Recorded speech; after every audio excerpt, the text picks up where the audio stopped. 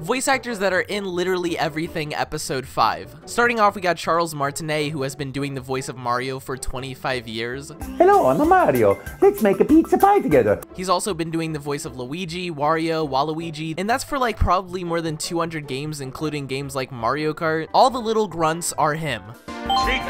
Sadly, they replaced him as Mario with Chris Pratt because everybody has to be Chris Pratt now. Next on the list is Patton Oswalt, who has such a distinguishable voice. He got his first big break as Remy in Ratatouille. I can't help myself. I like good food, okay? And then he took over as Max in Secret Life of Pets 2. I was wondering, could you watch my Busy Bee while I'm gone? And my favorite voice of him is Jesse in the Minecraft Story Mode series. Hey, you all know Petra, my new super close friend. We're super close now. Next, we got John Mulaney, who I absolutely adore. He's been in so many movies recently. He's been in Chip 'n Dale Rescue Rangers. He was Spider-Ham, and just recently Jack Horner. Are you having a hernia or something?